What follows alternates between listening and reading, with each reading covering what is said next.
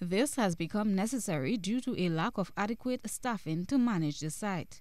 According to Permanent Secretary in the Ministry of Agriculture, Marina Jessamy, this and other sites launched would be used as best practice.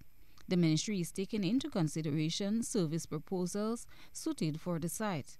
Ms. Jessamy shares some of the components. In Gazo, you would find from a tourism pros- um, perspective that you have two products in one, a visitor center and beautiful nature trails.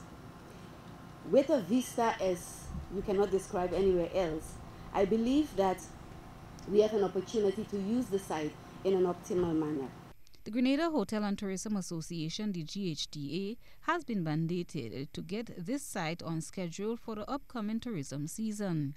Mrs. Jessamy said their main target groups are schools, citizens, returning nationals, and tourists in general.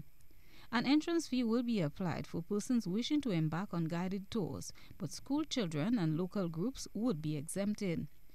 The trails will be open for field trips for schools and students and company groups. She also gave the assurance of having the continuous input of locals.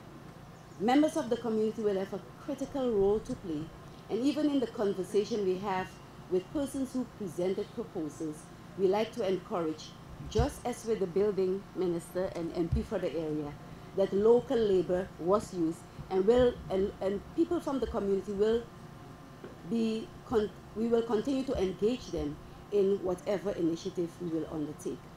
As a means of providing enhanced service, tour guides will be receiving training to ensure accurate dissemination of information. A gazebo and parking area will be erected in the not-too-distant future. Mrs. Jessamy said the ministry will be in close contact with the service contractor to ensure a policy be put in place to discourage littering at the site. Chrislina John, GBN News.